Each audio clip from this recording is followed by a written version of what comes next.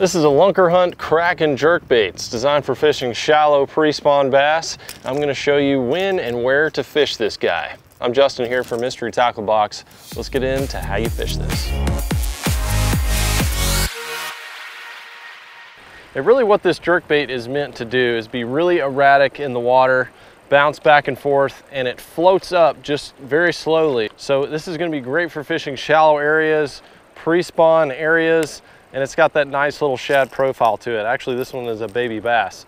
But any type of area that looks like a pre-spawn zone where those fish might be moving up into, this bait goes pretty slow. It can be erratic, and then you can slow it down. That is great when you're not connecting on a crankbait or spinner bait.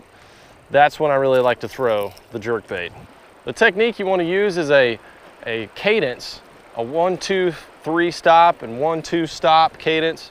Twitch, twitch, pause, twitch, twitch, pause, stop. And I like to have a little bit of wind in the area, just enough to push some bait fish, something like that in there, and break up the water surface a little bit. That's when they really eat a jerkbait good. Ideal conditions are going to be pretty clear water. I'm going to say lightly stained to clear water. That way they can see the jerkbait from a ways away and really come up over there and get it.